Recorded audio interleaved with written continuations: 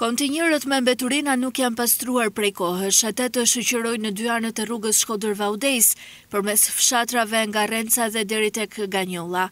Kalimtar të rastit na thanë se nuk janë pastruar që nga fundi vitit kaluar. Drejtuesit e Bashkisë Shkodër kishin premtuar në nëntor të vitit kaluar se në njësitë administrative kontenierët e Mbeturinave do të pastrohen së paku një herë në 24 orë.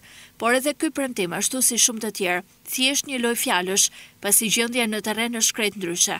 Këtu jo vetëm që Mbeturina qëndrojnë me disa ditë stok në anë të rrugëve kryesore, siç është edhe kjo Shkodër-Vaudejs, por as kontenierët e vjetër dhe të shkatruar nuk i largojnë, ndonse pranë tyre kanë vendosur të rinjt. Siç duket, nuk mjaftojnë Mbeturinat me disa ditë stok, por duhen shtuar edhe kontenierët e dalë jashtë përdorimit që të bëjnë shoqëri. Kjo rrugë, ndër kryesoret në qarkun e Shkodrës, u rindërtua vitin e kaluar dhe u sistemua me sinjalistike vepra arti në të gjithë gjatësinë e saj, duke ndikuar pozitivisht edhe në vetë imazhin e zonës me ndërtime të reja e bukurinë natyrore të veçanta.